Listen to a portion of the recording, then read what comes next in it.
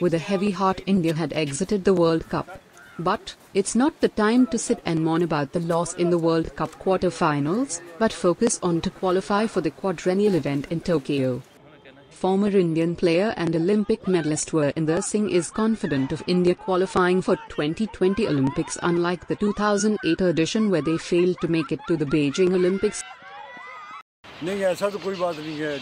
हम वहाँ गए थे भुवनेश्वर में और मैचेस भी इनके देखे हैं। ये हमारी टीम अच्छी है और बहुत आशा करते हैं कि ये क्वालिफाई कर जाएगी, आराम से क्वालिफाई कर जाएगी।